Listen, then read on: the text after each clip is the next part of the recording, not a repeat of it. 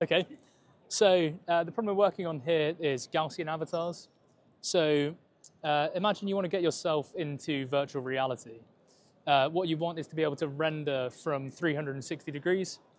But the problem with existing methods based on Gaussian avatars is they either rely on having many cameras, or they can be trained on a single camera, but they can only be rendered from that same camera viewpoint. So what we're trying to do is say, can we take a user's video or even a single image and create some sort of avatar that can be animated in real time from any viewpoint and is also photorealistic.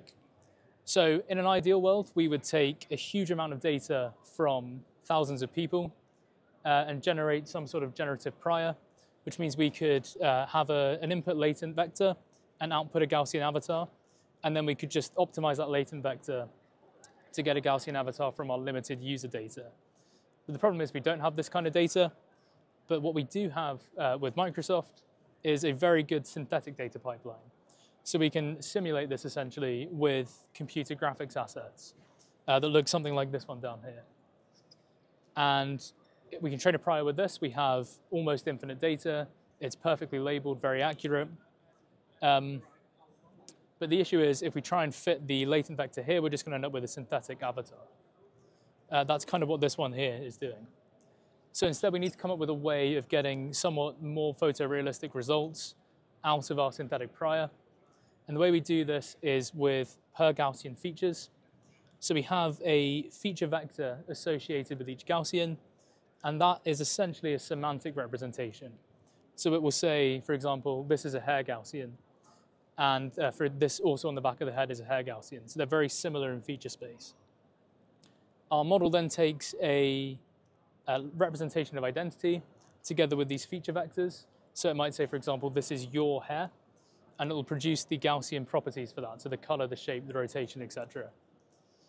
And what's really interesting about this is we can use it at fitting time when we've got user data to extract those correlations. So we would have, this is a hair Gaussian, this is a hair Gaussian. They have very similar features.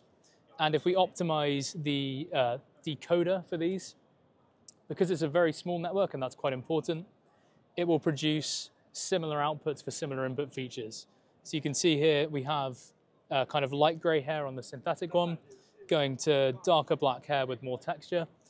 And even though we only ever see the front of the head for this, we're able to update the back of the head to get darker hair and textured features as well. We then have a third stage, which is kind of less important. We just pass everything through and we get the Gaussians. We optimize those directly on the views we do have. So what's quite interesting here with these ones, we've never seen the back of a real person's head, but despite that, we're still predicting fairly reasonable back of the head from that synthetic data. And we have some quantitative results as well. So what's quite good is, even though we're doing a fairly weird thing here with an MLP and Gaussian features, we're still getting pretty similar results to the previous state of the art when we have multiple cameras. But when we have only a single image or a single video, we have a pretty significant increase in the results, both quantitatively and with user ratings.